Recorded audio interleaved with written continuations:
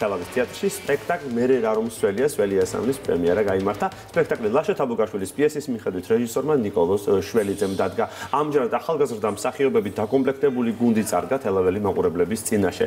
სპექტაკლში აფხაზეთის ომის შემდგომ ახალგაზრდა მეომრების ტრაგიკული ცხოვრებაა ასახული. ნარკოტიკები, კრიმინალური მენტალიტეტი, თემები, რომელიც პიესაში წინა პლანზეა წარმოდგენილი, აქტუალობას დღემდე არ კარგავს. თეატრი დაიბრუნებს რაღაც ახალგაზრდა მაყურებელს, რაღაცა თაობა შემოbrunდა თეატრში და ძალიან მნიშვნელოვანია შემდეგი წლებისთვის რა იქნება.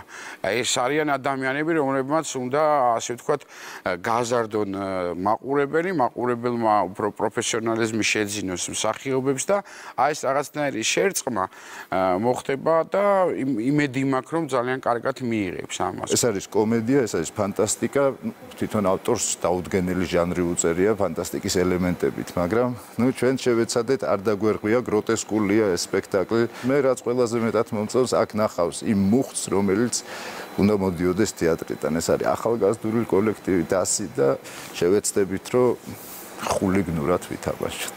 ველოდებოდით მართლა ვიტყვით ამამად, რომ ველოდებოდით მაყურებლებისგან ამდენ ემოციას, ამდენ ტაჟსაც, ყველაფერსაც ვიცოდით, რომ ძალიან კარგად მიიღებდა მაყურებელი და რა ვიცი, ძალიან დიდი მადლობა ყველას თვითონ მათგანს, ვინც მოვიდა დღეს.